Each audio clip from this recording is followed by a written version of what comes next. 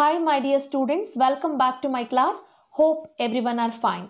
So this video is specially dedicated for class 10th board examination. So in this video, I am dealing with activity 1.2 from the lesson chemical reactions and the equations. So this activity 1.2 says take the lead nitrate solution in the test tube. Okay, let us take lead nitrate in test tube A. So lead nitrate is represented by PbNO32. So this is the formula of lead nitrate. So to this lead nitrate solution, now we have to add the potassium iodide solution which is being taken in the another tube. So in another test tube, we have to take potassium iodide which is represented by Ki. So we have to add this potassium iodide solution to the lead nitrate solution. So what is your observation is the question. Students, when we add the potassium iodide to lead nitrate solution, so you can see this picture, what is being seen? A yellow color precipitate is formed. So this yellow color precipitate is first of all the lead iodide, which is insoluble in water. This is insoluble, or we can say semi-soluble in water. So how can you write your observation, or how can you represent your chemical equation? So the chemical equation is represented in this way. That is, the lead nitrate, when it is combined with potassium iodide, we get lead iodide, which is a yellow color precipitate, which is semi-soluble or insoluble in water.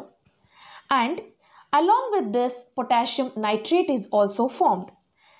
Students, this is an example for double displacement reaction as well. You can understand by looking at the equation very easily. See here, the exchange of ions, that is the nitrate ion and iodide, they both are exchanging. As a result of it, we got lead iodide and also the potassium nitrate.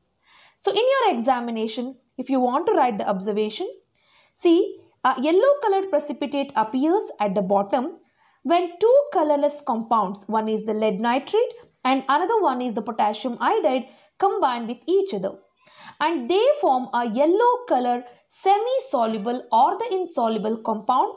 So they ask you in the examination, name the yellow color precipitate or the precipitate which is formed when the lead nitrate is combined with potassium iodide.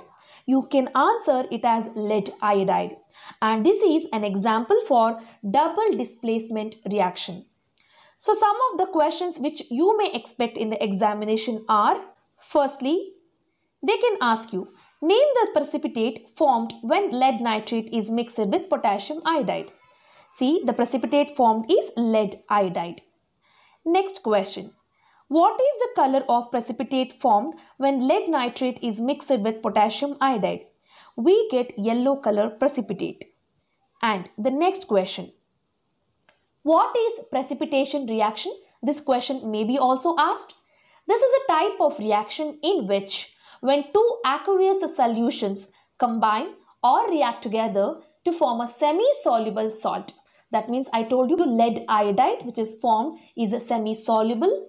It is a salt and it is also called as precipitate. And in any reaction, when precipitate is formed, then we can consider that reaction as precipitation reaction.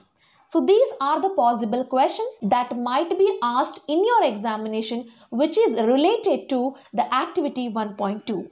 Hope you found this video useful. If you find this video useful, please click the like button and share with your friends. I will be meeting you in the next video with the activity 1.3.